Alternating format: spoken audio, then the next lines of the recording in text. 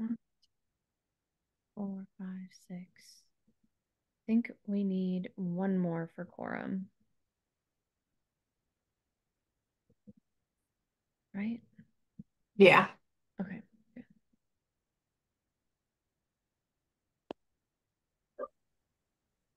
Worst case scenario, everybody, if we don't have enough for quorum, we can still have discussion. We just can't vote on things.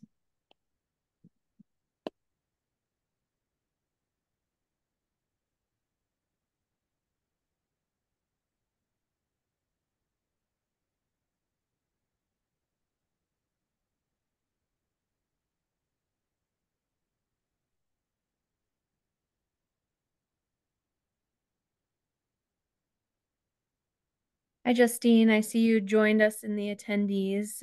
When we get to the discussion portion, we will promote you to panelist so you can share your screen and turn on your camera and all of that. But right now we're just waiting for one more COA member to come so we can officially start the meeting.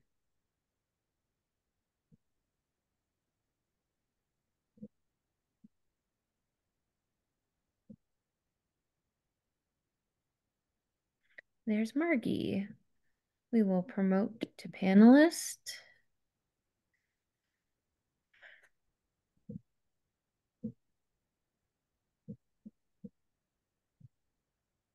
Margie, if you can hear me. Okay, yeah, good.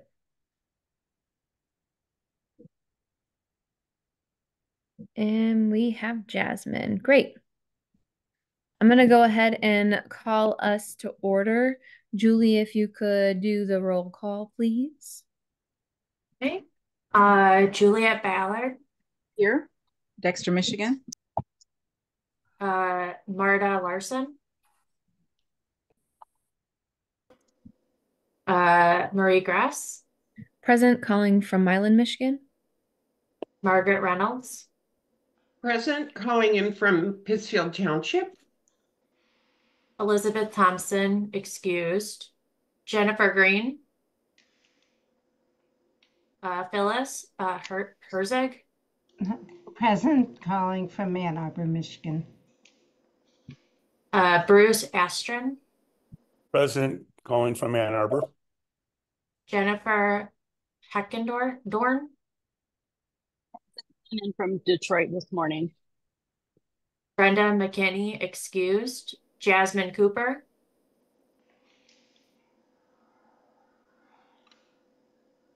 I thought I saw her. Jasmine, we couldn't hear you. You're unmuted, but we can't hear you. Okay, how about now? Yes. Okay, I think what happens, it connects to my phone automatically. And so phone's not in the room. But present, calling from Ann Arbor. Allison Foreman. Present, calling from Ypsilanti, Michigan. And Annie Somerville. Okay. And please, Marta just joined us. Marta Larson. Present, participating from Northfield Township, Michigan. Great. Everybody. All right, then next up is public participation. In the attendees, I see Gary and Justine. They're both going to be presenting in a little bit, but if either one of you wants to make public comment at this time, you're more than welcome to. You just raise your hand and I will allow you to talk. Gary. Hi, good morning. I just want to say I'm very pleased to have the opportunity to address the COA this morning. I would just like to take this moment to say hello to all of the friends that I have on the COA, and I'm looking forward to meeting new members that I'm not familiar with. So thanks for the opportunity, and I find it hard to believe that we're talking about a campaign for a millage this morning, but that's a good thing. Thank you. Great, thank you. Anyone else? Any response from the COA to public participation? welcome, Gary. Thank you, Margie. Yeah, well, it is amazing. We're here to talk about the millage. It really Oh. is. It's unreal. It's been a long run, huh? Very. Yeah. Great. Then let's move on to the approval of the August 2 minutes. Do I have a motion? So move. Margie? And Phyllis, I saw your hand. Are you seconding? I'll second. Great. Any discussion? Then Julie, if you could do our vote. Go down the list again. Mhm. Okay, just wanted to make sure I got that right. Yeah. Janet Ballard, Yes. Juliet Ballard, sorry. Yes. Yes. Marta Larson, Yes. Marie Grass, Yes. Margaret Reynolds, Yes. Elizabeth Thompson is excused or absent. Jennifer Green is absent. Phyllis Herzog, Yeah. Yes. Bruce Astron, Yes. Jennifer Heckendorn, Yes. Brenda is excused and absent. Jasmine Cooper, Yes. Allison Foreman, Yes. and Annie Somerville, unexcused and absent. Great. Thank you. Motion passes. All right, so next up is our discussion items, and I'm going to be adding in an additional discussion item, and actually we're going to kick off with them first. I'm going to be Justine promoting you to panelist. And Gary, I'm going to promote you to panelist right now too, since I'm over here. So originally what we had hoped to do at this meeting was have a weatherization group come and an emergency preparedness group come. They are not able to come until our October meeting. So we thought it would be good to talk about a few things that are coming up in the pipeline. One of them is the millage that the COA recommended to the Board of Commissioners. But before we get to that piece, both Phyllis and I had the pleasure of talking with Justine here. She is working with a group on Teresa's Law. It has to do with assisted living and some other things, and she's going to do a much better job talking to you all about this and why it's a little bit more urgent that we talk about it now and entertain that. So Justine, I will actually just pass it off to you. You can introduce yourself and then start sharing about Teresa's Law.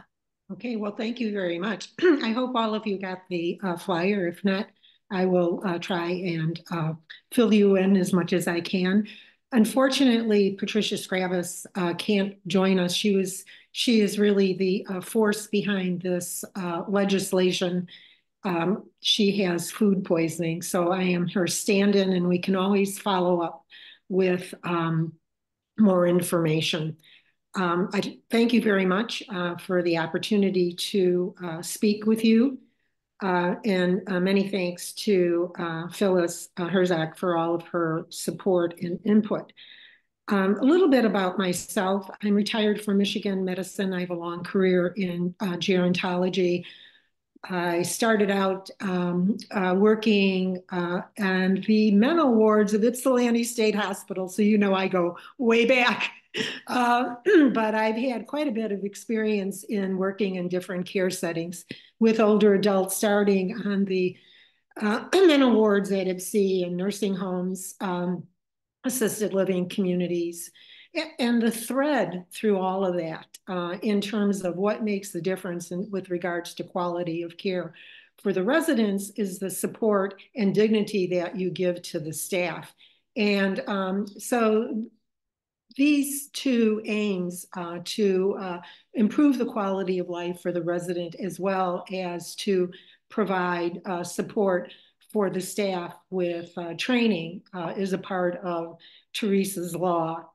The other part of my career was providing counseling to families and older adults planning long-term care. So that's how I got into this. Let me tell you about the problem here that Teresa's law is addressing. The administration of medication by unlicensed staff, the staff has minimal training. They have 25 minutes of training. And most of the training after that is done on the job by those who have no required medical background. Most residents are not capable of self-administering their own medications, and this is confirmed by the industry as well as by the Department of Licensing and Regulatory Affairs. And no one passing medications or the supervision of medications is required to have medical credentials, as well as the investigators who go out and look into complaints. So the system is absent any kind of medical input. Now, why is this problem so urgent? Medication errors are the primary errors, and they've been increasing over the last 4 years. Medication errors cause harm to the residents. There's undue stress and turnover of direct care workers. And this is all substantiated. I mean, this isn't unique to Michigan in terms of the problem of turnover because of stress on the job and lack of training. But this is particular to Michigan, and I think it's striking. 73% of other states do not allow the passing of medications by unlicensed staff. And in Michigan, unlicensed staff pass meds that are prescription and non-prescription with, non-medical supervision. So this is the reason, part of the reason why you have the kind of errors that you do. And let me talk about some of those medication errors that are found in investigation reports. Wrong medications are given, it's given to the wrong person at the wrong time, the wrong dose, in the wrong way. They are to keep what's called an medication administration record, and these are often incomplete. So when the next person is going to be on the shift, they're going off a record that isn't complete. There's a failure to recognize medication side effects and a delayed response in seeking medical help. And I'll give you some examples of these. And missed doses for days and weeks and months. That sounds hard to believe, but it does happen. Let me give you some examples of the medication errors. Residents did not receive medications for at least 7 days. These are established violations. Suffered significant fall as a result, died 1 week later. Resident was given warfarin for 14 days, was not given. And so this person was hospitalized with arterial fibrillation. Another one, staff took into their own hands to crush time-release capsules and put into liquids. This is not allowed. Licensed designee took into their own hands to change resident Seroquel 100 milligrams nightly dosage to 2 separate doses to manage behavioral problems. Resident observed as drowsy, lethargic, did not, this course wasn't approved, and there were numerous other violations. In Patricia's own experience and how this all got triggered was that her mom was a diabetic, and she had to have fast-acting insulin. So this means that you have to give it right before meals. Well, again and again and again, the staff was giving it early. And Patricia happened to be there one day when her mom was given an early dose, and her mom was having a consequence because of that. And the staff member didn't recognize the side effects, and she didn't know what to do. Fortunately, Patricia had some candy with her. She was able to give her mother some candy so that she didn't continue to go into a hypoglycemic episode. That was just an example of somebody not being aware of side effects and not even knowing what to do. Now, one of the things that we're trying to do is, of course, minimize these problems through the legislation. The original bill has been modified, and it is slimmed down, and now we're focusing on transparency so that it increases family members' decision-making, and we're focusing on improving direct care workers' training. And this is only for their current job. It will not add any responsibilities to them. It's just to make them more competent in what they're already doing. And families need to have more transparency regarding the training of the staff, as well as who owns these facilities. You know that big business is now into any kind of healthcare, so families can just make their own decisions about that. And the other thing is that the staff, in terms of their training, and let me give you a little idea of the training that we're asking for, is that they have comprehensive training taught by licensed medical professional versus a 25-minute video. Competency testing post the initial course and then yearly. Diabetic specific training by a registered nurse or a licensed medical professional. PRNs, as needed medications require quite a bit of judgment.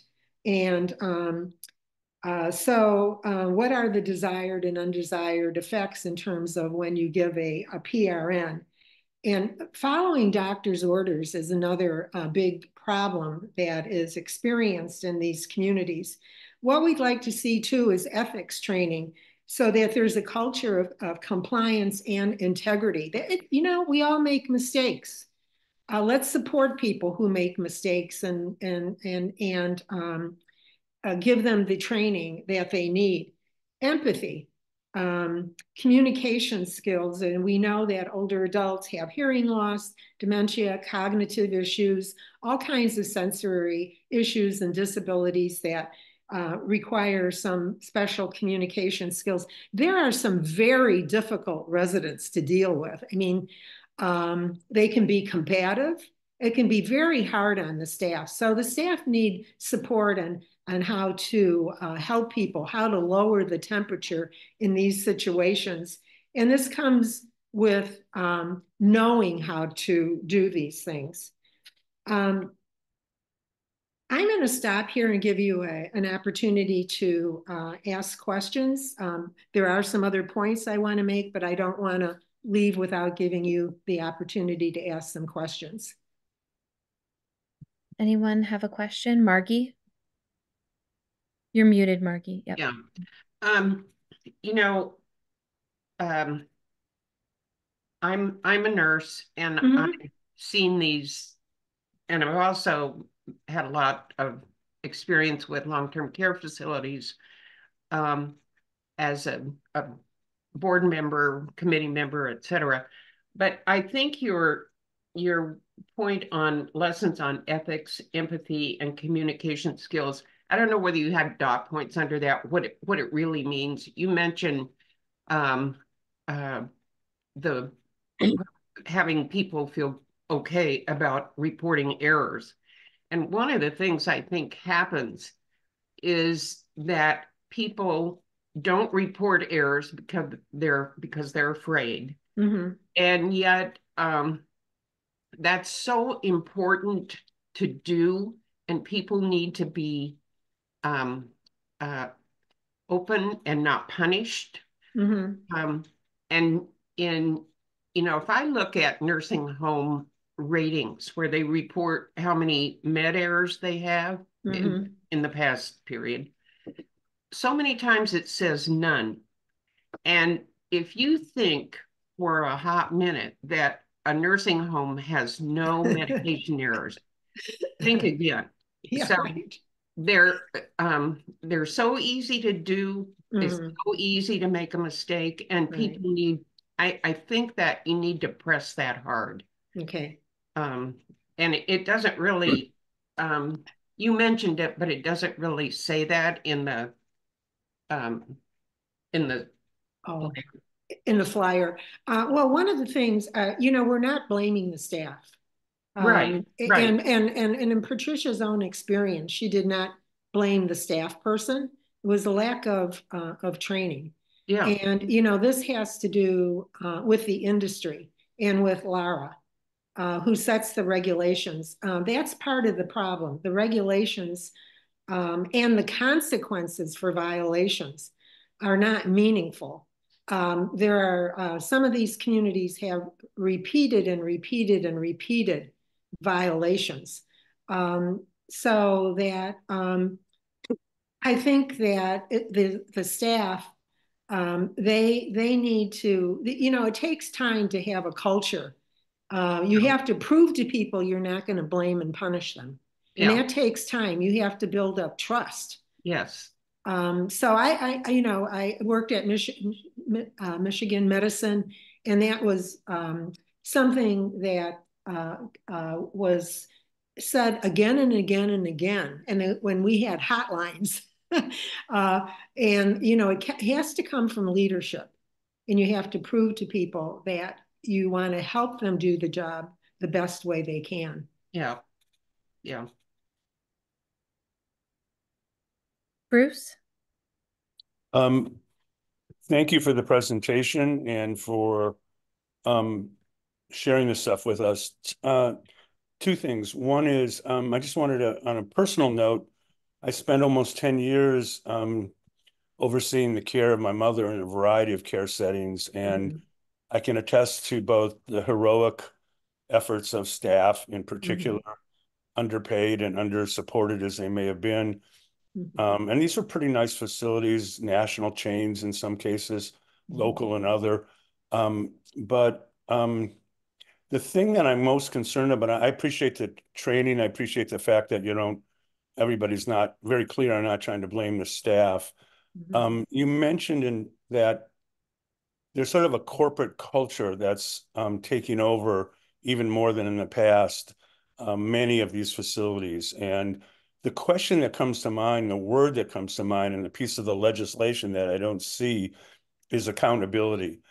And accountability is not easy in these cases because a lot of these corporations have set up structures to avoid accountability. And I think that's a huge problem on the national scene, as well as in Michigan. The trending in these facilities is towards private equity. Private equity has very, very strong lobbyists and very strong ways to get around any kind of accountability. And it leaves staff, it leaves families really with very little recourse. So even with training and even with more supportive environments, excuse me, and even with transparency, I'm very, very concerned that there's no real leverage or accountability here. And I don't know whether that was discussed or whether that was taken out of what is now the slimmed down version. That was part of the original bill. And the substitute bill right now focuses on the transparency and staff training. There will be another bill that focuses on accountability. One of the problems that I mentioned is that there aren't meaningful consequences. And that's your point, Bruce. And we have to make the consequences meaningful if we're going to change behaviors. Many other states have ways of having consequences that change behavior. And that's what we want to do. We want to change behavior so that they're not getting the same violations for the same bad behavior. Yeah. So that is our next step. But right now, the sponsor of the bill just wants to put forward these two measures and then deal with accountability. Just a quick response, that would be terrific. I just hope people hold that sponsor's feet to the fire. Mm-hmm.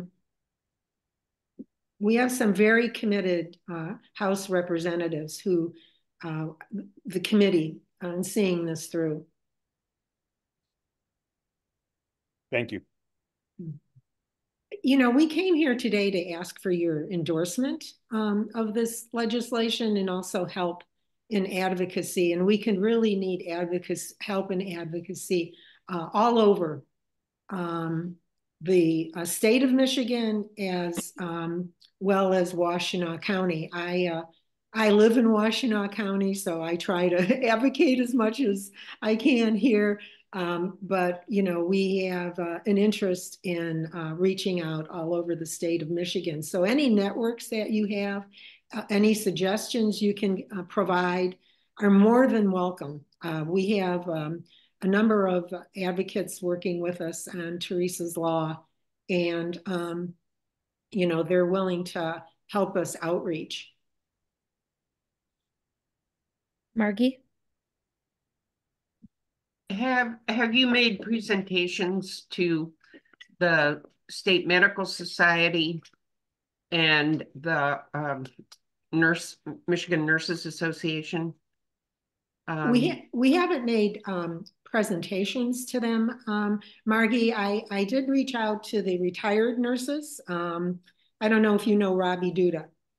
No. Okay, well, she heads up the retired nurses, and right now they're working on a legislation that is something that they have a priority. They certainly support what we are doing, but they're not going to take an active role in it.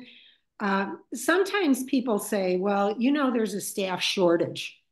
And we don't want to pressure the industry. Well, you know, I'll tell you what, if your local fire department had a staff shortage, wouldn't you want them to train the firemen that are there?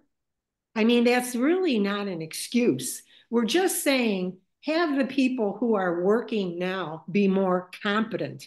We're not trying to solve the problem of direct care workers, that's a chronic nationwide problem. We're just trying to enhance the training that is going on with the people who are currently in the workforce and to help the residents who are there now and build a better future here in the state of Michigan. And we can do this. But we need advocacy and we need endorsements. Mm-hmm. Phyllis? I would be surprised if the State Medical Society would not support this.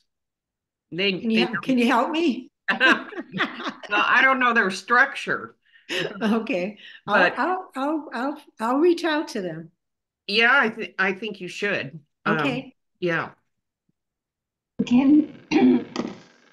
Sorry, can I pose a motion to support this Teresa's Law as from our vantage point as a Commission on Aging?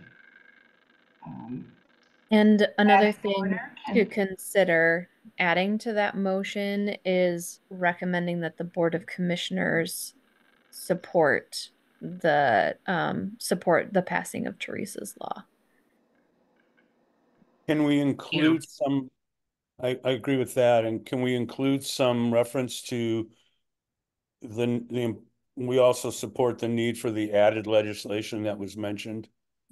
Sure. I think we should go on record as standing behind the accountability since they separated out the legislation.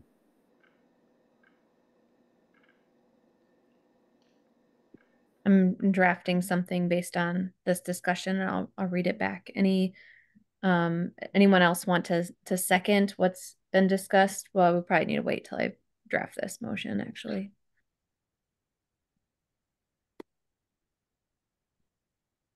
Well, I would second it if I knew what you had there, Marie. Yep. Hold on just a second. Okay. So we have a motion for the Commission on Aging to endorse Teresa's law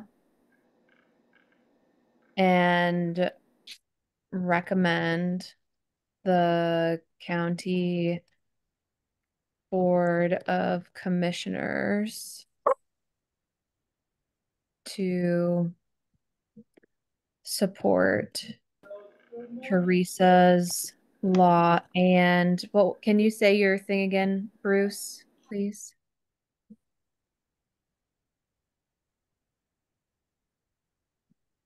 Can unmute myself. Is there actual additional legislation, or they're going to create the other legislation, I guess, to clarify? Yes, that would be the next step, is to discuss the accountability piece. There has to be more discussion about that, and then, you know, a bill would have to be formed to move forward on that. Again, we have a lot of stats on what other states are doing, so that there's groundwork on that. And so we would be ready to provide that kind of information so that a bill, you know, could begin to be discussed and then moved on. So maybe it's something to the effect of, and the intent to create future accountability, or an accompanying accountability legislation.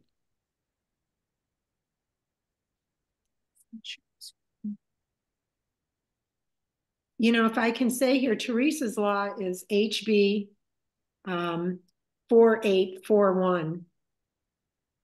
So if you're going to support it, you put in the House bill. I understand that the House bill number could potentially change, but right now that's the bill number.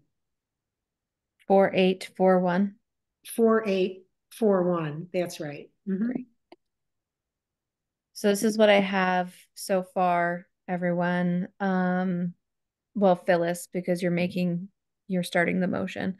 Motion for the Commission on Aging to endorse Teresa's law, HB 4841, and recommend the County Board of Commissioners to support Teresa's law. Marta? I have a couple suggestions. First of all, I think we should put in what Teresa's law is about, at least in very compact form. And I'm wondering if that and the accountability piece shouldn't actually be two motions. Oh, that's good. That's good.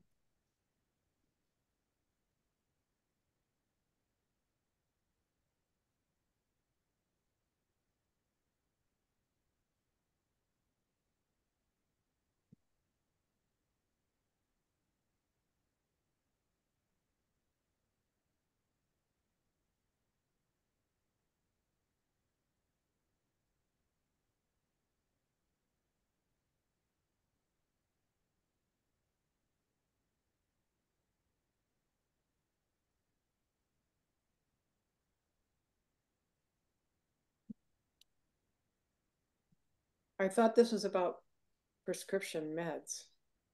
Well, it's about both are delivered, both prescription and non-prescription in terms of the training. But that's not abuse and neglect, that's prescription and non-prescription medication errors. Well, neglect does come into it because, you know, people aren't given the proper medication, and there are hospitalizations and deaths and unnecessary ER visits. All of these things are preventable. Yeah, I'm not arguing that. I'm just saying I think the law is about prescription and non-prescription medication as its primary focus, or am I not informed properly? Well, It's about training the workers, the direct care workers. The training is what the legislation is about, and transparency. So focusing on training and transparency about medical care or it's really because abuse and neglect, I agree with Marta, it sort of takes you to adult protective services realm, and that's not what this is about. No. No, it's not, and it's not medical. These aren't medical settings. So that wouldn't be something, a term that would fit the settings. They are providing the administration of medications. Medication rather than medical. Yeah. So I would suggest additional training and transparency for direct care workers. And I would also add medication between non-prescription and errors.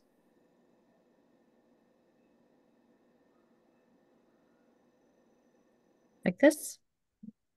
One last possible word insertion where it says training and transparency. I know it wasn't in the discussion, but I would consider adding training, support, and transparency. Yeah, that's good. The transparency is for families, Right.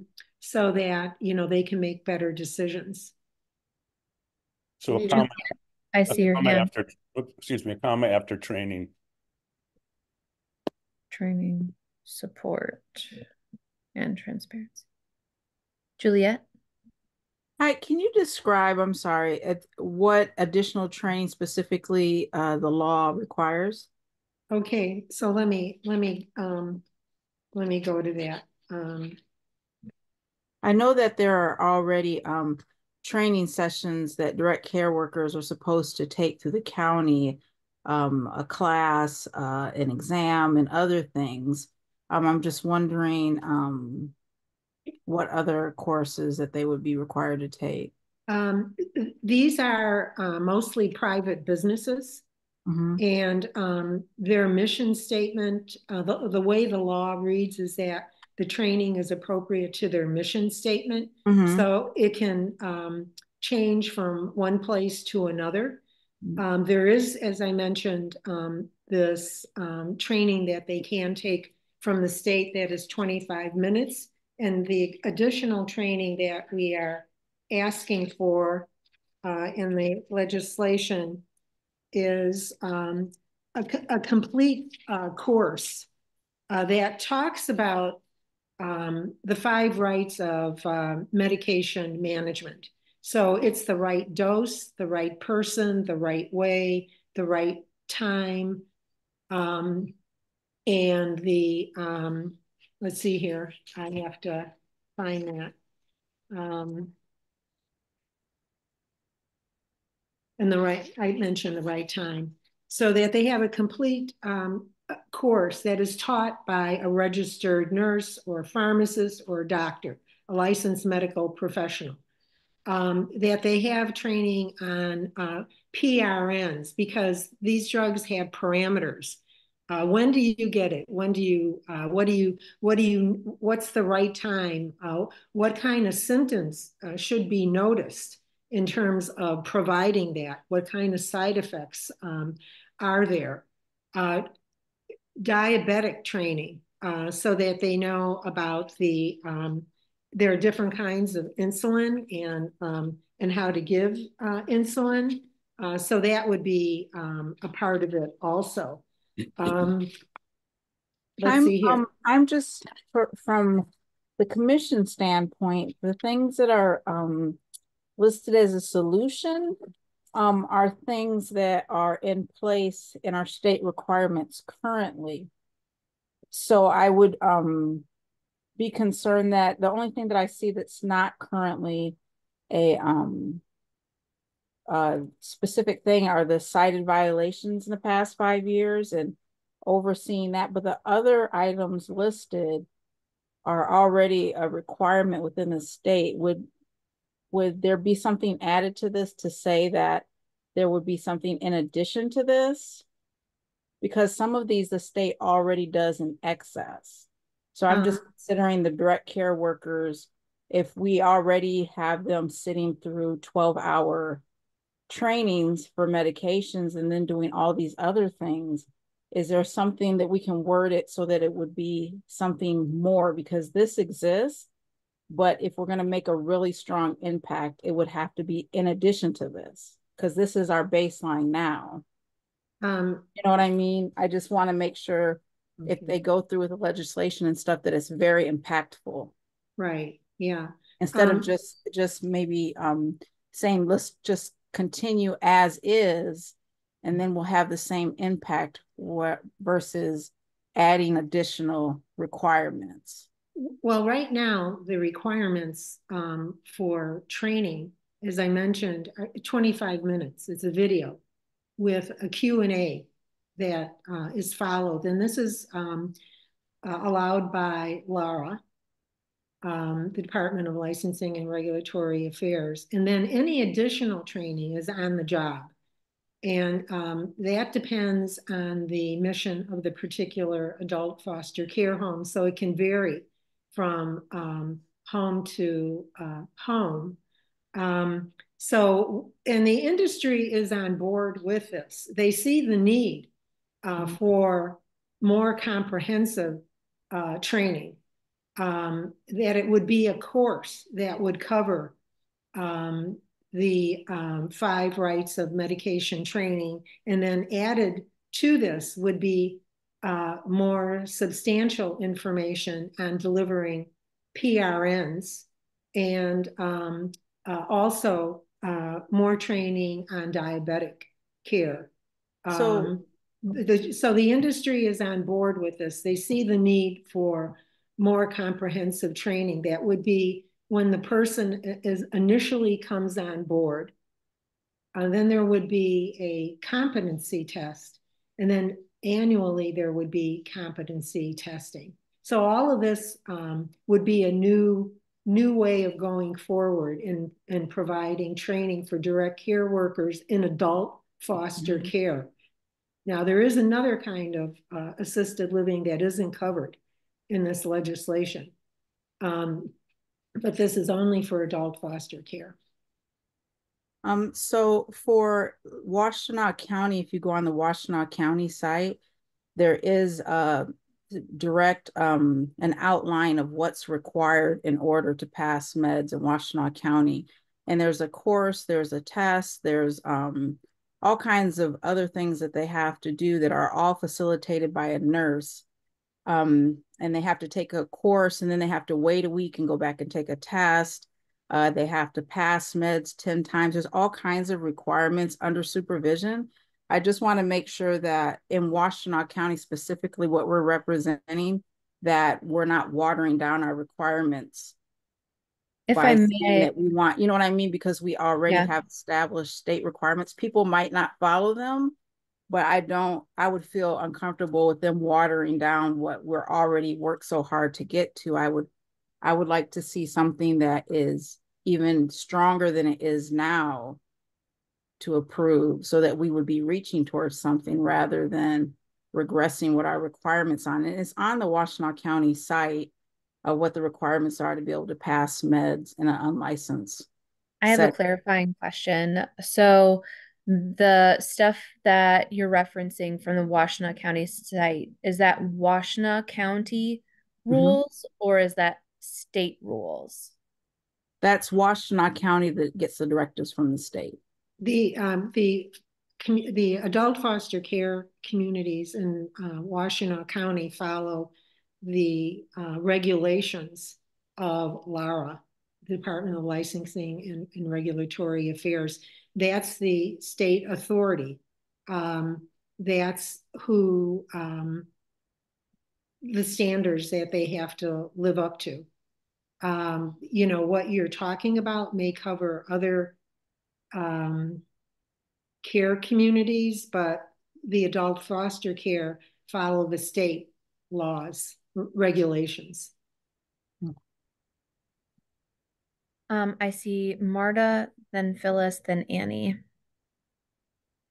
Yeah, I have two thoughts. First of all, I think whatever motion we pass should indicate that it's a Michigan proposal, not a US proposal. Oh, yes.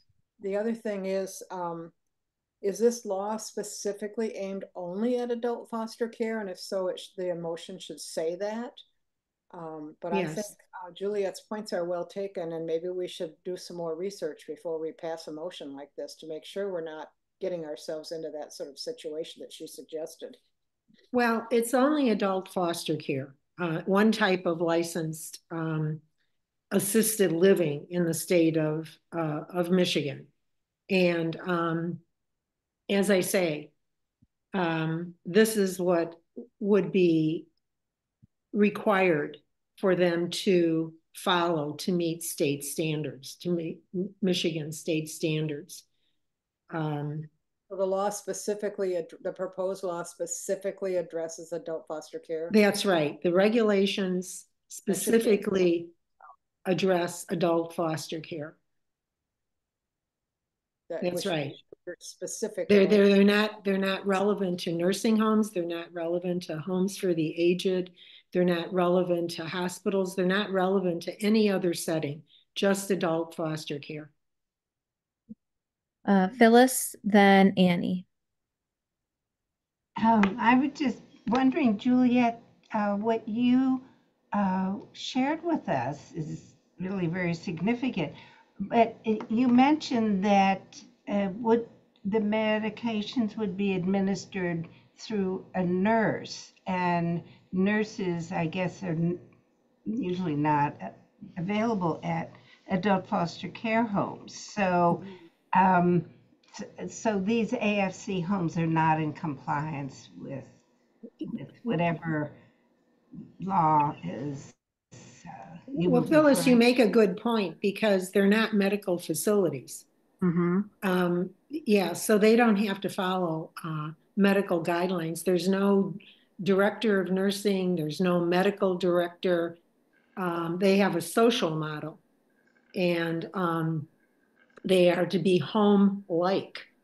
But what has happened over the years in assisted living in general is that the acuity levels of residents have increased. The average age of people going in to assisted living, all kinds of assisted living in the state of Michigan, is 85 plus. So when you have people going in at that age, they have multiple chronic illnesses, and their need for care is higher. And the industry just hasn't caught up with it in Michigan. That's all. You know, and as I said, you know, other states will not allow unlicensed staff to administer medications, even in care settings that have a social model. So that's the distinction. Annie? Yeah, I just have a question. Who's responsible for, is there a cost associated with the continuing education? And I guess if so, who's responsible for covering that? The cost is, the state would not cover the cost. It would be the homes that would cover the cost. Would the homes pass that on to the employee? The cost? Yeah, I guess would no, they charge them for the no, continuing? there is no no, the cost would not be passed on to the employee. No, no, that would not happen. Does it say that in the bill? I can check that. I will be glad to check that, but I have not seen anything about the cost being passed on to the employee. But that is a question that I can get answered, and we can get back to you on that. Okay, thank you. Great. I see Bruce then Juliet, but really quick, just as a Yeah, time very quick. because we have Okay. no, just a second. We have a couple of other things that we want to get to. So I have the motion drafted, and I have Annie's question that Justine's going to look into. And then I think that it would be most prudent to table this and then have Justine and Patricia come back next time to have additional discussion. So with that in mind, Bruce, then Juliet. Yeah, I was going to support that very point. And the only other question I had was, you've mentioned other states that seem to do it better. Have you modeled some of your language after those states? Yes. Okay. But I would agree that this is a little more complicated and maybe we should wait until we can sort of wrap our arms around it better. Okay, so what other outstanding questions are there? There's the question of is the cost going to be passed on to the employee, and what other question? Juliet, did you still have something? A couple of questions I would have if we're talking about adult foster care. Who would be funding the nurse population that would be supervising these homes? Okay. There's no nurse population that's supervising these homes. There would be, that isn't a part of the legislation. The legislation just calls for training by a licensed medical professional. And that, so that would be the initial training would be done by a licensed medical professional. But my question was, and then I won't ask any more questions, is that would the state provide that training by that licensed nurse? Yes. Okay. Yes. Okay. And I have a link that I can forward to the group of an example of what's required in Washtenaw County so that everyone can take a look at that and see if that would be something that would maybe lower that requirement or heighten and give more a little bit more ethics to the whole process. Juliet, could you include me on that too? Yes, please? yes. I can include it to the group and I think they can pass it to you. All right. Thank you very much. Okay. Great. Well, thank you so much for coming, Justine. Sounds like we're going to see you again in October. Okay. All right. Sounds I will good. make sure that you get that information and you get the link beforehand. And all right. Until the morning. Thank you very much. Appreciate it. Yeah. All right. Thank you so much. Thank you one and all. Yes. And if there are any more questions afterwards, just forward them. Be glad to come back and look into things and make sure you're satisfied. Great. Thank you. Thank you very much. Bye. All right. So we are going to transition to Say Yes to Seniors, and Gary Muntz is going to be doing that presentation for us. I just want to remind the group that several months ago, we as the commission did recommend a senior millage, and the Board of Commissioners did agree to put that on the ballot unanimously. Gary's going to be talking about some of the work that's happening with Say Yes to Seniors. The Commission on Aging is not allowed as a government body to participate in campaigning. But as individuals, as community members might listen to this group or this presentation, there may be opportunities for individuals to plug in. So with that in mind, Gary, I'll pass it off to you. Thank you, Marie. It's interesting listening to Justine's comments this morning. I don't think there could be probably a better endorsement for why we need a senior millage in Washtenaw County. We have the 85 plus group is the fastest growing group. We know that needs service in our county. She reinforced that. So I just wanted to take a minute to touch on that. I'll try to make my comments brief, but informative for you this morning. As we said, some of you may not have been around from the beginning of the meeting, but Margie and I and Marie were remarking on, I have to sort of, pinch myself to realize that we're here this morning discussing a campaign for a balloted initiative to have an older person's millage in Washtenaw County.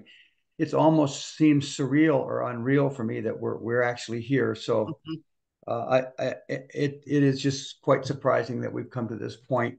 I want to say that obviously the COA has had a large part in where we are today. So I want you all to reach around and pat yourselves on the back. Make sure your arms are long enough to give yourself a good congratulatory. Yeah, thank you very much. I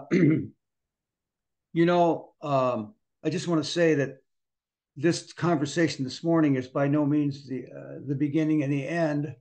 This will be an ongoing, revisited kind of thing, an iterative process. Some of us have participated in ballot campaigns before, some have not, but we're building one from the ground up here. So it's a learning experience in many ways for some of us. But the same things that have gotten us here will get us to a successful outcome. And that is collaboration, communication, and cooperation. We've been at this for a long time. The same commitment and passion that's brought us here will be the things that make us successful in the end. So I don't want us to lose sight of how important collaboration is. I'm going to talk about collaboration a little bit when it gets down to how we conduct our campaign. I think one thing I'd like to do is just quickly, July 10th, the Board of Commissioners, threw down the gauntlet and passed the ballot initiative. So what's transpired? It's taken us a while to spin up our gears, but gears are spinning.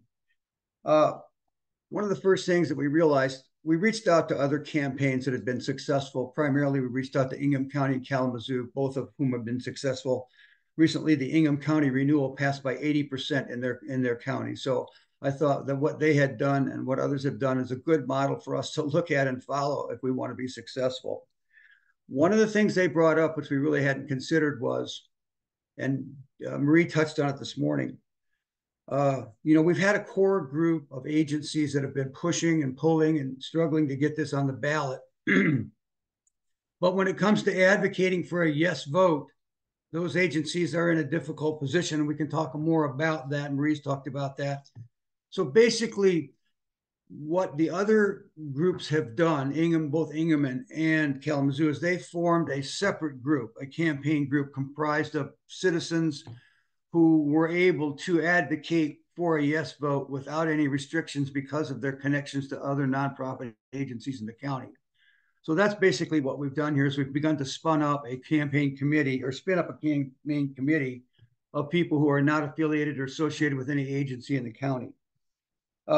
The talks with those other groups have been really informative about what was the funding for their campaign, where did the funding come from, how did they raise their money, what did they do with their money, was there organized opposition, how did they face it? Long story short, a treasure trove of things to look for in a campaign, so we didn't need to reinvent the wheel.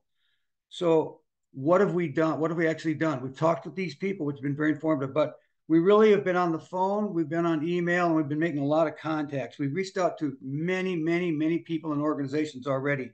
I will lead off by saying that we've reached out to the Michigan AARP, and we will most likely, be endorsed by Michigan AARP. They're working through their internal process that they do. There's a set of rules and regulations they follow. They're well into it. I expect some confirmation from them in the next few days. So what does that mean to us if they do endorse us? That means that they will do things like they will release a press release. They will mount a social media campaign. They will place media ads. They will use their email list for targeted emails to residents in Washtenaw County. So if we can get AARP's endorsement, I think we're in, it's a much brighter future for us to have them on our side. One of the other large players in the game, I've reached out to both. One is Trinity Health. The other campaigns got an enormous amount of support and funding from hospitals. Trinity has already taken up the cause. It's in front of their advocacy group. I'm hoping that we'll get a positive response from Trinity, that they will also step into the campaign. We've also reached out to the U of M Health Department of Community Health Services. They're the people that do Meals on Wheels, Housing Bureau for Seniors, lifelong learning, Turner African American Services. We're hoping that they too will come to be an advocate for this program. They did actually write a letter to the Board of Commissioners advocating for the establishment of a aging for seniors office in the county. So they've already got their foot in the game, and we're hoping to get more from them. We continue to build a group of people who will be on this campaign committee, from politicians to people who have previous campaign experience. I've reached out to Jim McGuire. Many of you may know Jim McGuire. He's a former CEO, policy advocacy director for AAA1B, one of the major architects for this. He's on board. He'll be joining in. So that's sort of to whom we've spoken and what we've done. I mean, I've spoken to the Dexter Senior Center. I've spoken to the Milan Community Resource Center, Celine, a lot of groups like that to gauge their interest in where they are, and if they're willing to, what resources they can provide. JFS, for example, is they're sending out to their readership. They have a newsletter that goes out once a month to about 3,000 households. That'll go out September 1st or October 1st with something in there about the campaign and what we're up to and what we're doing. I've been working with Barbara Nees Mays and her graphic artists from Ypsilanti Meals on Wheels to develop flyers that we can hand out, information materials that are easy to read, informative, that we can get in people's hands. We've had numerous people contact us on our website asking for further information. Probably someplace between 50 to 100 people that have signed up on the website for further information. AAA or AgeWays has emailed back all of those people, plus they've emailed every state and a federal official who is on the ballot in Washtenaw County, encouraging them to, include us in their talking about things that their campaigns might support. We've established a way to receive contributions. We have an email, we have a mailing address. We can take contributions. And I think in a nutshell, that's sort of what we've done.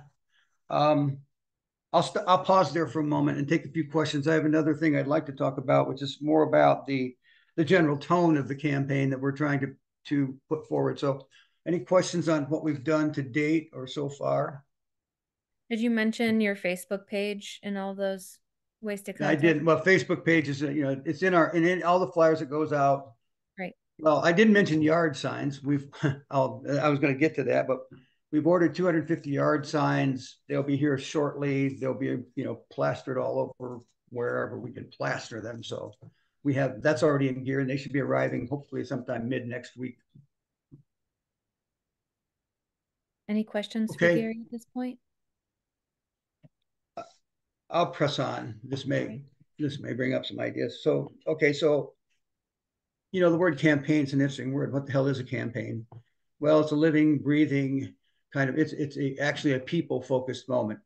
So here are some of the things that we've talked about when we're trying to form what does our campaign look like? So the general tone of the campaign. The general tone of the campaign is not about winning. It's not about twisting arms or asking people to vote yes. The focus of the campaign is the message that we're trying to carry forward, because that really is what is important. Win, lose, or draw, the message needs to be what we get in front of people. So we are about educating and informing. And that opens lots of opportunities for us that, we can do lots of things with resources from nonprofits, because nonprofits are allowed to educate and inform. They just can't ask for a particular outcome. So I talked a little bit about, that's the tone, but what does the campaign actually look like? Well, we want to have a high impact. We don't have hundreds of thousands of dollars, and I don't think we need hundreds of thousands of dollars, because I believe that after talking with a number of people who have conducted campaigns, both political people and or ballot initiatives, we will be and have been besieged by a tsunami of political ads. My texts are 99% people asking me to contribute money and do things. What do I do with them? I delete them. Do I read them? Not at all. So the advice we've gotten is the most effective thing that we can do is word of mouth, presentations, using earned media coverage. We all have relations with the media. We need to capitalize on those. We need to do things like radio interviews. We need to do letters to the editors. We can use social media. Not, everybody else is in that game. We can use yard signs. I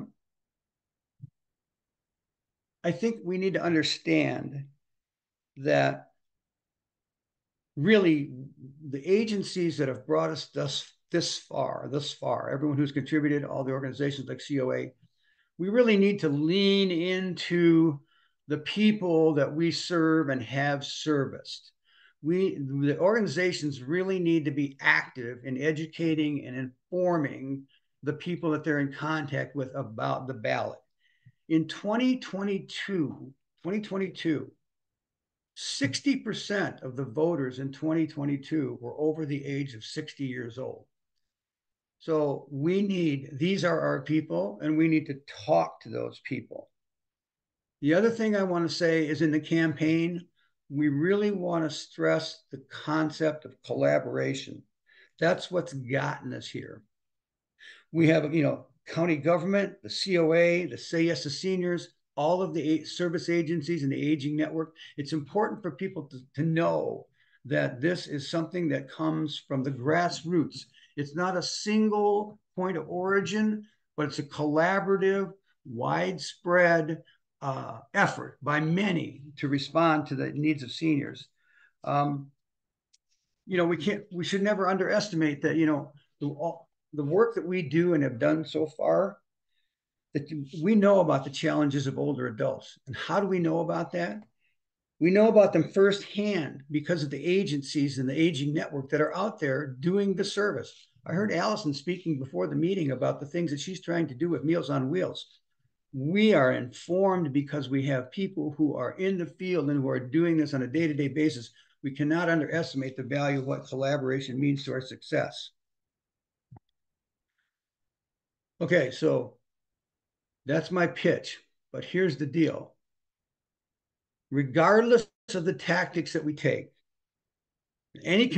whatever communication activities we might think are appropriate, the real key to unlock this is this face-to-face communication, and it's the passion and the commitment of people that are going to carry this forward. We all need to talk to people, and they will feel from us how we care and are committed to this. We are the champions of this. We need to be the champions of this. And that's what's critical to motivating the voters to vote in favor of what we're doing. That's about all I've got to say. I'll take any questions. Stunned silence, I can see it. Annie. Yeah, hey Gary, thanks for all the work you're doing. I just wanted to let everybody know that the Washtenaw County Democratic Party did endorse the millage, and so that will be included in the voter guide that goes out to a pretty big group of voters. And so that's another avenue for folks who might already be affiliated with the county party. If you're interested in helping them get those voter guides out, you can find information on how to volunteer online. But we just did that at the county convention 2 weekends ago. And we had overwhelming support. We had a few people who were in opposition, but basically the entire room voted yes. Annie, and it was a pretty packed room. That's fabulous to hear that, Annie. That's really fabulous. One of the people that's joined our campaign is Pam Burns, and specifically Pam and my wife Joanna will be working to try to make contact with candidates that are on the ballot in November to, reinforce or to help with any way we can to provide them with information or materials about how they may want to speak about the millage. So that's fantastic news, Annie. Thanks for sharing that. Absolutely fantastic.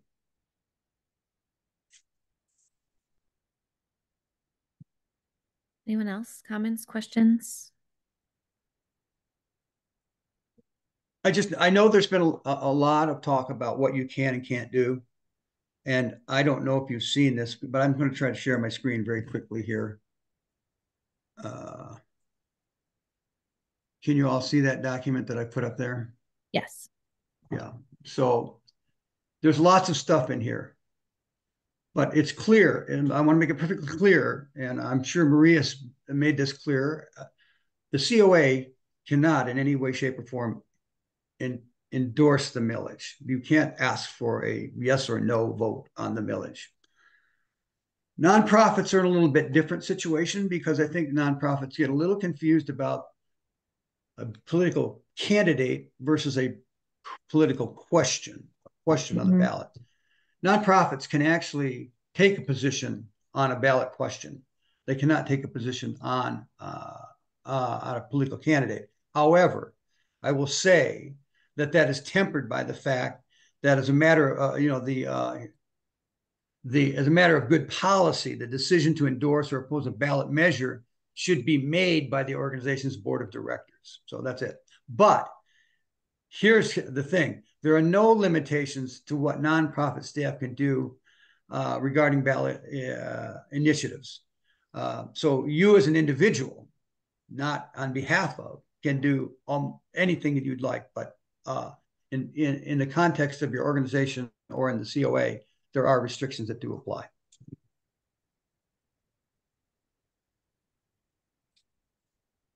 Bruce, I see your hand. Gary, thanks again for the presentation and all the wonderful work you and so many are doing. The two questions I have are more about getting back to the kind of nonprofit structure you kind of alluded to. Is Say Yes is a 501c3, correct? No. No. Say Yes has no standing of any sort at all. So there's no 501c3 or 501c4 that we can affiliate with. Okay. No. Is that been discussed at all, or? Well, no, not really, not seriously, and it's far, far too late because it takes years to make that happen. Well, I know it's too late for November, but having, assuming and hoping that it'll be a positive outcome in November. Yeah. And we've talked about an Office of Aging, and we haven't. That's part of our ongoing discussions about what that would look like and what auspices that would have.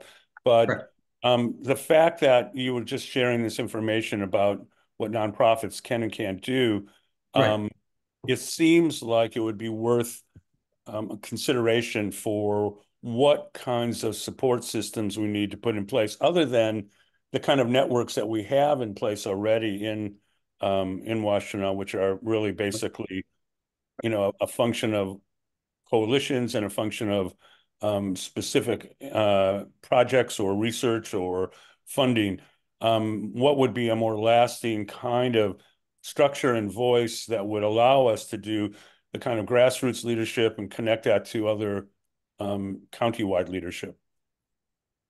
Bruce, that's a great point. I'm going to put that. I got my pen in my hand. I'm going to write that down and look into that. I'm going to ask others, like I've consulted with other groups, what they've done post-election in terms of this very concept, and see if we can get some answer about that. I'm not going to take much more of your time. I just want to say there are some thorny issues around the millage that we have run up against, and I just want to quickly enumerate them. People always want to know, where's the money going to go? Who's going to decide how the money gets spent?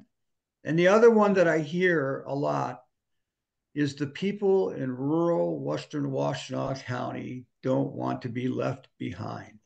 So we are working to put together talking points about those kinds of things. But those are ones that have come up already and need to be addressed. It's only fair that they be addressed.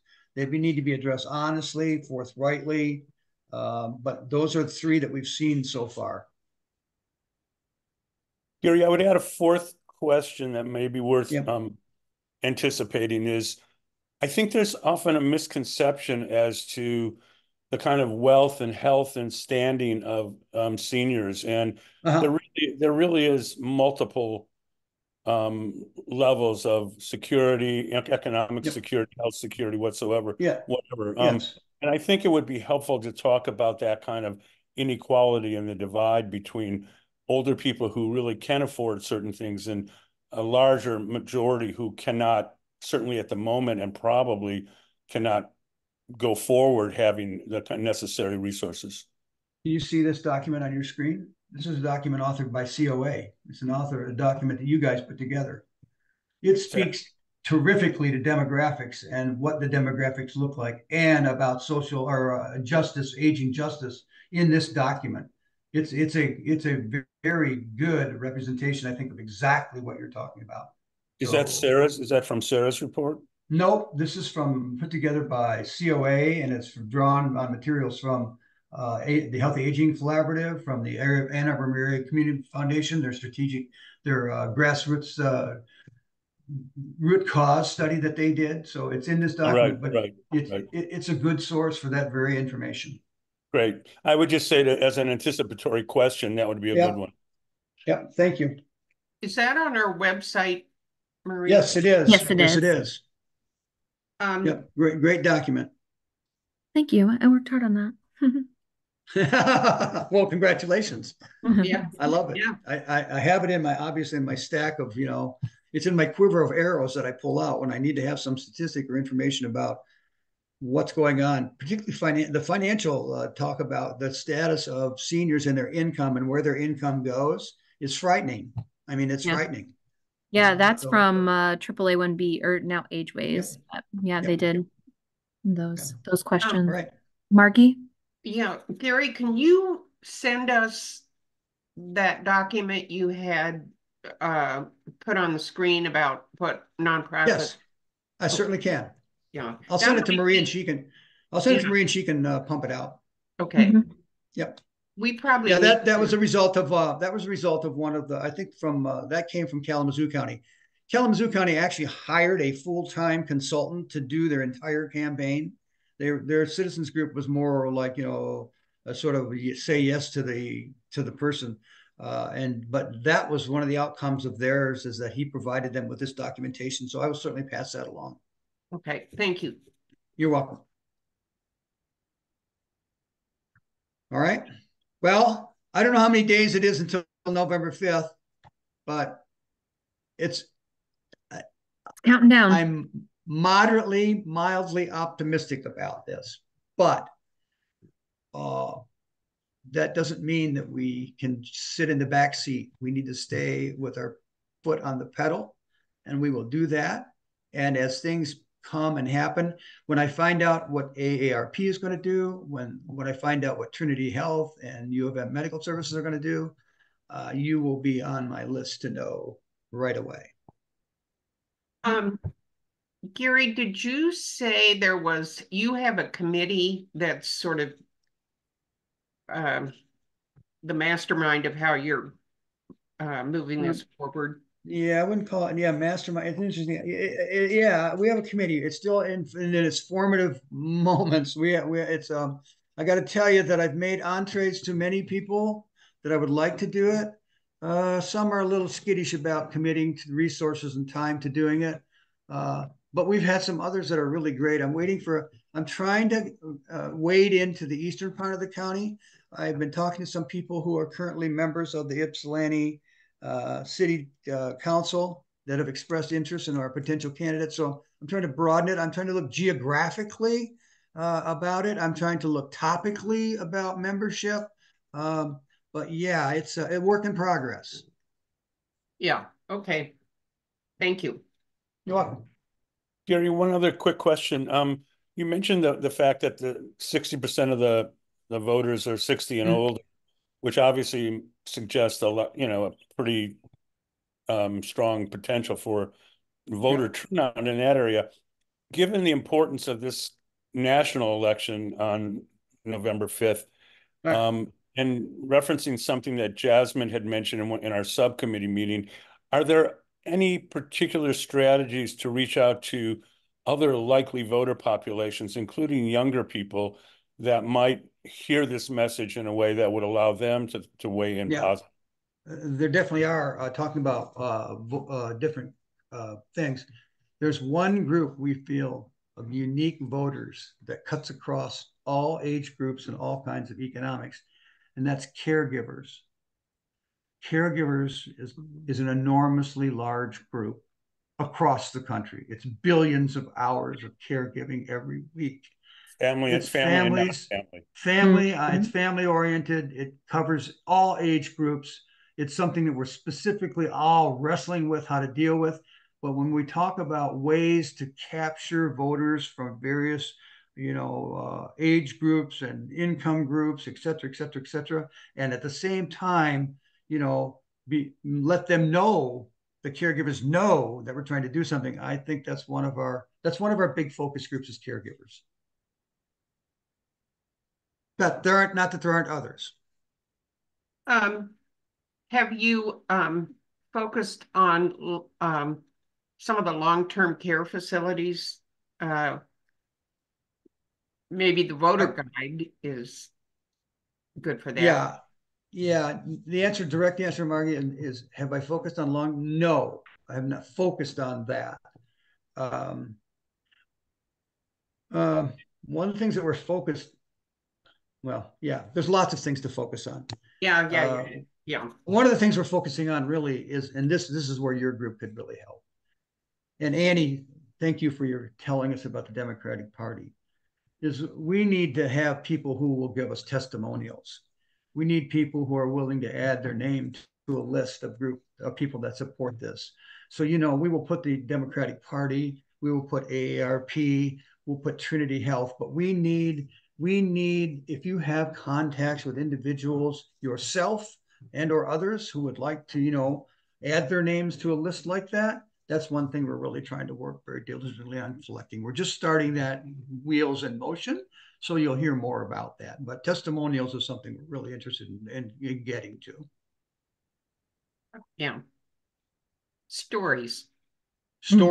I abbreviated my talk a little bit, but I couldn't agree with you more. I mean, my thing is, we need to, that's exactly down here, is we need to, to stress the stories of the people that we're serving. And we have some documents about that we had a messaging committee, and they put together a document that's very enlightening about around all of the issues that we've talked about, but specific comments from seniors, older adults about their struggles in these various areas, which are extraordinarily powerful. And we'd like to use those. Yeah.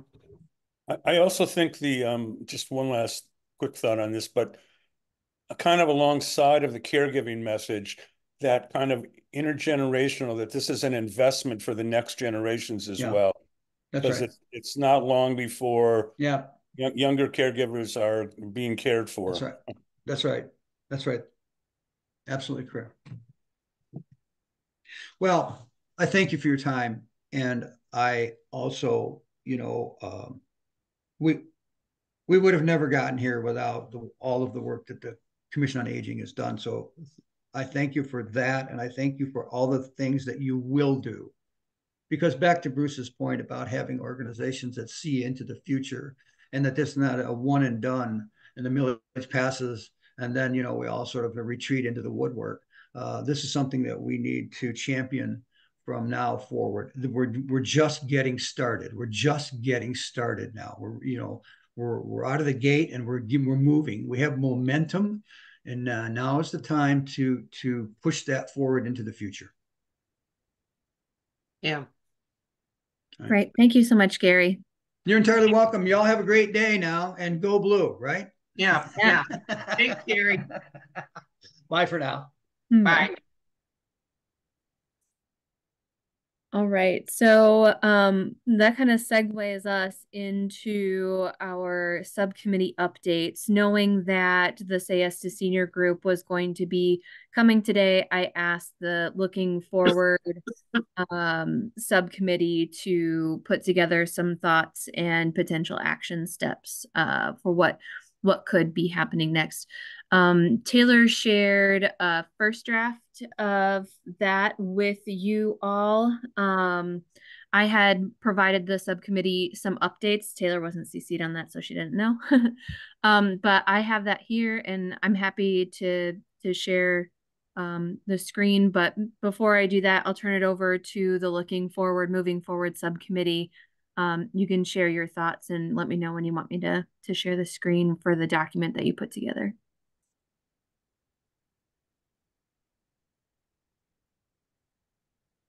Your subcommittee want to share anything? Anybody want to go? Allison or Phyllis? They're strategically staying muted, Bruce. Might be you. Well, I'll just say that we were trying to take literally the idea of both looking forward and moving forward, and hopefully looking beyond a successful result in November. And if that is the case, there were certain things, and Gary sort of already touched on things that we could do between now and November 5th.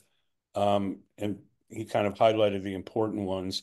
We wanted to also then touch on two kind of periods that would follow, hopefully, this positive result.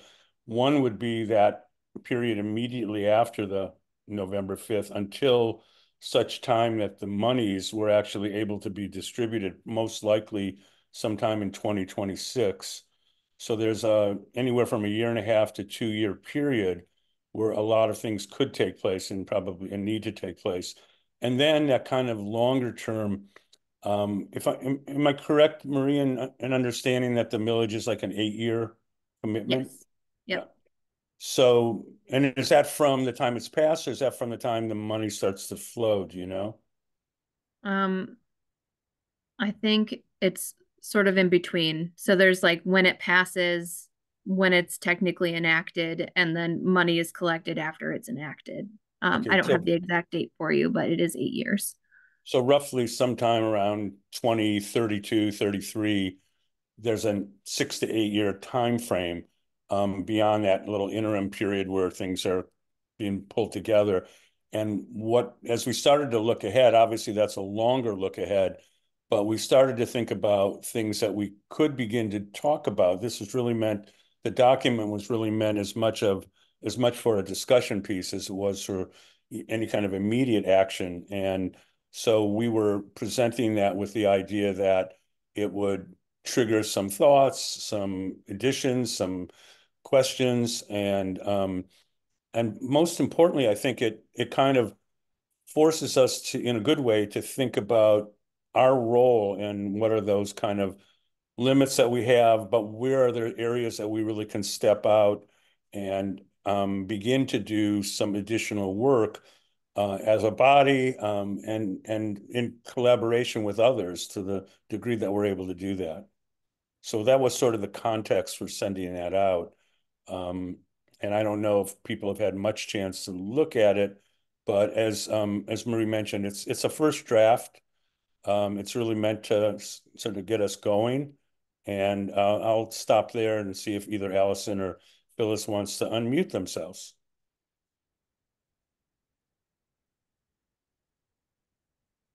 Marky, I see you have a question. Yeah. Well, I think this is really just a great piece of work here. And it causes us to really bring to the fore the things we need to think about. And the one question what I didn't understand was the very last page. It says notes from call with COAs. That didn't make much sense to me. That wasn't supposed to be included. I was taking notes from our subcommittee meeting, and those were some ideas that came up, and so you can kind of ignore that.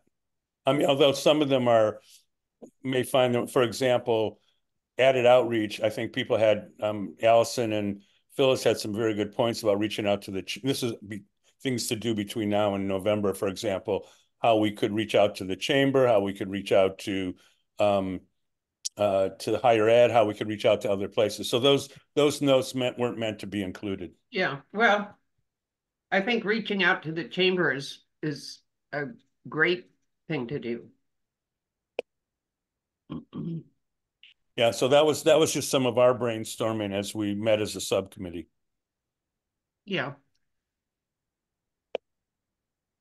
So I had comments for them too. One aspect of my comments were wanting to make sure we didn't come across in a public document as working on the campaign, because like I said before, we're not allowed to do that. So I removed some of those languages. And then there were a few other things that I liked, but I didn't know how we as a commission on aging could do something like what was recommended and some of those things. So I offered my feedback to the group already, and I included some of those changes on the screen here that I'm sharing with you all. And I think, you know, based on what Gary was sharing, it would be good for us to spend a couple of minutes looking at this pre-election period, seeing what we could do. We have said that as a Commission on Aging, we recommend a senior millage, and there's some other things along those lines that we can do to continue to show our support for a senior millage. Is this large enough for everyone to see? Yeah. Okay, good. So some things that I added to what the group started were to update the Commission on Aging webpage to include educational information on the senior millage. And I've been watching what the Say Yes to Senior group is doing to see if what educational pieces they put out that we could put on our website. And Ashley agreed to help with that, which is super great because I don't have access to the website itself. We could look at distributing a press release on the information sessions and Board of Commissioner discussions that will be held. I got to talk with someone in administration last week, and they're talking about internally at this point, what are some ways that the millage could be distributed, Office on Aging set up, and some of those discussions are happening in the background.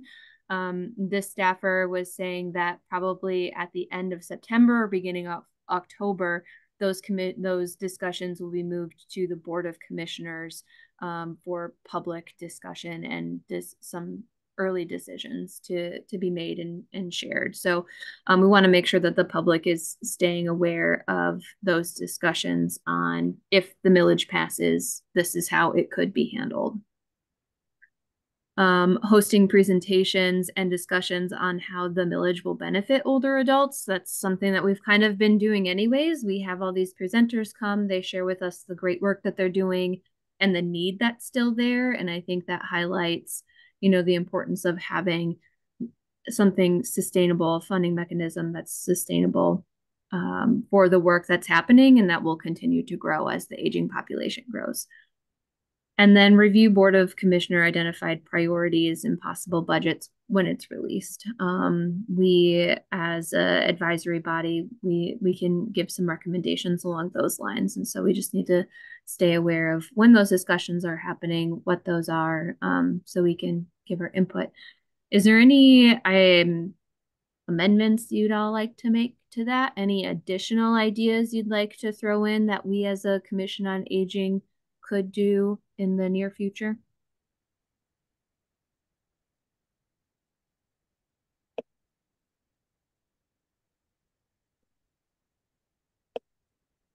No, the subcommittee and is just perfect. They did a great job. Mm-hmm. Awesome. Then, go ahead. How do we distribute a press release? We use Ashley, the county staffer that usually comes to our meetings. She wasn't able to be here today, but we would draft something and she could share it. If we're going to do a press release on information sessions and board discussions to be held, it wouldn't have to be like super long, fancy. It's probably just going to be an introduction, bullet points on dates and, you know, locations, and then wrapping up. But that would be my vision.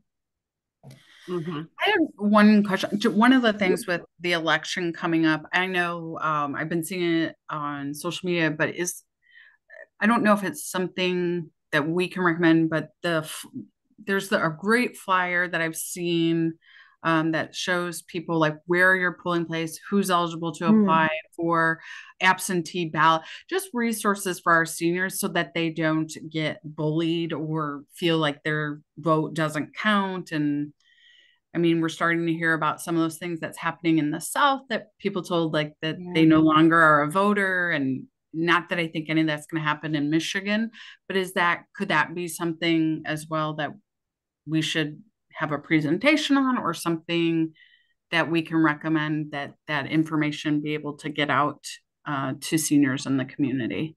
Yep. Well, Oh, go ahead. Well, you mean like information about where to vote, absentee ballots, that sort of thing? Yeah, just all in one place, just so folks know. I know, like, I myself went online the first day you could and asked for, an absentee ballot, and you could fill it all out online and you were done. Whereas in Ohio, you can start the process online, but you have to print it out and you still have to mail it in. You can't do the whole process electronically. So there are little differences. You want to make sure someone's not hearing mixed information on how that can be done. Well, League of Women Voters always refers people to I think it's 411. And it's a great resource. Yeah, I was just thinking, just to make sure, because we are starting to hear about that. I don't know if you've nationally, some things are going on in certain states, not in ours, but we are a battleground state, so you never know if things can happen. Well, maybe we should put that information on our website. Yeah. How to get to 411 and help distribute the voter guide as well. So maybe we should have a little spot on the website about voting. Agreed. Yeah. Well, you had said about getting the voter guides out. So you need people to go like door to door to get those out. Is that? No, I read something. There's an organization called PEG, Protecting Equality in Government, I think it's called. And they had a thing the other day that said they need people to deliver the voter guides. And they would be, I've done it before, it's in a pack. You go pick it up and you're told where to deliver it, like various nursing homes, libraries, whatever. So they do need people to do that. So I think they were sharing that on behalf of the Washtenaw County Democratic Party. And so my recommendation is that you just go to the WCDP website. I don't want to talk too much more about it on here just because it's political. Do you say DWDP? Sorry, WCDP. That's the local Democratic Club's website, and that's where you can find the volunteer info. Okay. Or you could stop by the downtown Ypsi office if you're in the area. Great. Bruce? State leadership, the Secretary of State and Attorney General and the governor and others are very concerned about Michigan and disinformation. It's been, especially because we are a swing state. So that has been already a voice quite actively. And I think we don't want to get complacent, even because I think that there's a lot of stuff that's going to be happening over the next 2 months. As the closer we get to the election date, the more potential for intimidation, confusion, misinformation, telling people absolutely wrong things about, absentee, all aspects of voting. There's just an army of things potentially geared up, and the Democratic Party is trying to offset that, and they have a lot of resources in the state. But one thing that I think we could do is, I don't know the structure in the county well enough, but is there a registrar for each voting district or voting community in Washtenaw County? Is it worth just, reaching out as a concern, going back to the point people made earlier, the concern for older people getting wrong information or being intimidated in some way. So maybe just if there's one for each community or one for each ward, or I don't know that structure, maybe Annie or somebody does. Annie? Yeah, well, two things. I can get information out to everybody on how to report situations where there's like clear attempts to commit fraud and give people bad information. There's a way to report that to I think both the Secretary of State and the Attorney General. We have both parties have precinct delegates. And so the Democratic Party, we have precinct delegates in every community, and that's broken down by voting precincts. And so my recommendation is that somebody, outside of this, meeting, you can reach out to the volunteer coordinator at the WCDP and they can help. And this is honestly probably something that Gary should do. I don't know if he's still on here. They can connect you with all the precinct delegates and those folks can help get both information out about like factual voter information. And if we find out that there are acts of like fraud being committed that we know about, warning people of those tactics, and then also just getting information out.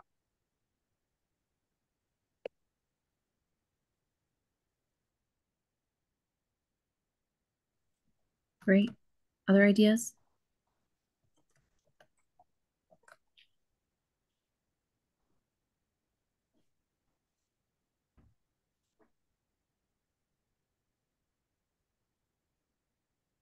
Great. We can continue to look at this and discuss the next items like as we continue having meetings. For the sake of time, I'm gonna stop sharing my screen, pull my agenda back up.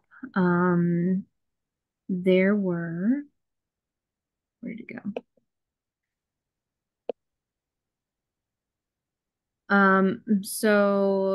So next up is the report from the Board of Commissioners. Annie, do you have anything that you'd like to share from the board? I'm reluctant to share this because I don't actually have any information. And so please, I guess I'm just going to preface this with, I don't have any answers to questions that you might ask about this. We are going to be getting a presentation from the Deputy County Administrator at our next working session meeting about the structure of the Office on Aging. I don't know anything else besides that. I know that there's a presentation that will be given to the board, and that's all the information I have. And so I would recommend either tuning in to that meeting that night or watching it later on the recording. And that's all I have right now. The date again?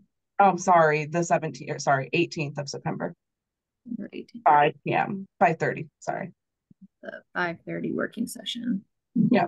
And if anything changes, I'll let you know, but I just found that information out yesterday, so. Awesome. Thank you so much. Yep, no problem. Next is report from me, your chair. I don't have much to report. I had talked to a county staffer last week that said that these conversations might be happening at the board commissioner level soon. So I'm glad that Annie has a date for us. And I've actually been getting a lot of requests via our contact form on our website for services. There's been probably 5 or 6 in this last month when it's been crickets most of the year. So that's I'm glad that people are finding that and they're submitting requests, and I'm able to connect them with the agencies and help that they're looking for. So that's that. A couple of questions that I've gotten from a few members, and this kind of moves us into new business, is around our commission's terms and renewals. So our terms are for 2 years. There are some of us who will be expiring this December, and another chunk of us who will expire the next December. For renewals, you do have to reapply every time that renewals come up. You do expire and you have to reapply.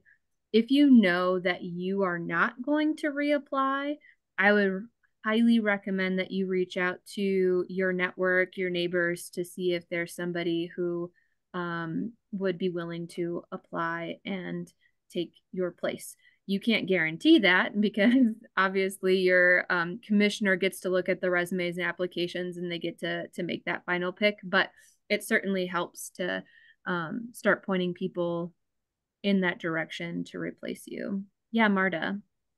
I think it would be great if you sent out a list of whose terms are expiring this year for those of us who can't remember. Sure.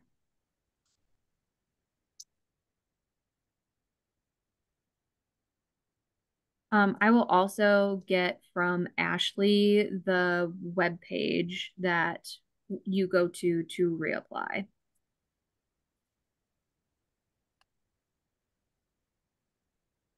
I don't know when that comes live. I think last time that I had to reapply, I feel like it was November and December, perhaps, but I don't know that for sure. I'll get that information from Ashley. Margie? Yeah, do we have an update on the vandalism that occurred at the Ypsi Meals on Wheels? I do not have an update, but I will connect with Barbara and see what I can find out for you.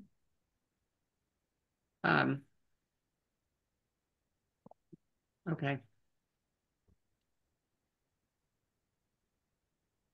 Anything specific that you're looking for?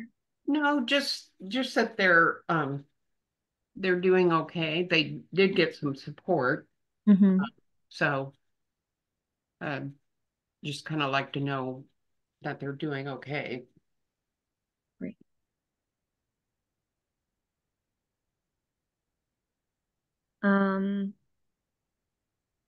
Anyone else have questions, items of new business that you want to discuss in our last few minutes together?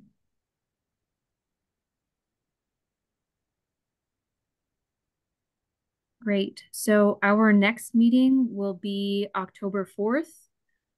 We'll have Justine and Patricia come back so we can finish talking about support and what a motion would look like around Teresa's law.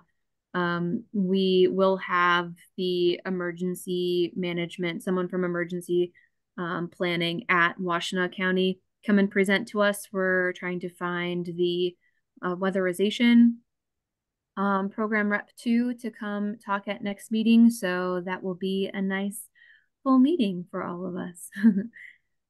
If you have any questions in the meantime, feel free to reach out. I'll have Taylor follow up hopefully next week with some of the materials that we talked about today.